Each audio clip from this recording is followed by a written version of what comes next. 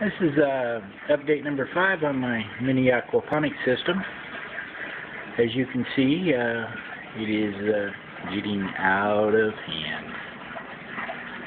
I'm going to have to do something with this here pretty quick. It is growing so fast it's unreal. This mint is just taking over. It is killed my poor little tomato plant. It's blocked all the light out from it. So we're going to have to pull that out. Might as well do that right now. And as you can tell, it had a pretty good root system on it, but no light will kill them every time.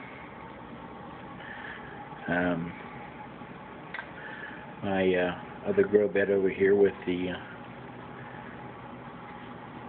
oregano is doing wonderful. It's growing all over the place too. And my Swiss chard is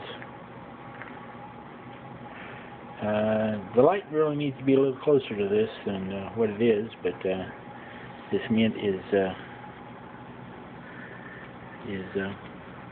coming up here and hogging all the light. I think I'm going to harvest some of this and make some mint tea out of it. And everything seems to be doing well. Water's testing out okay. Fish are doing okay. Here, let's have a look at them. They're doing well.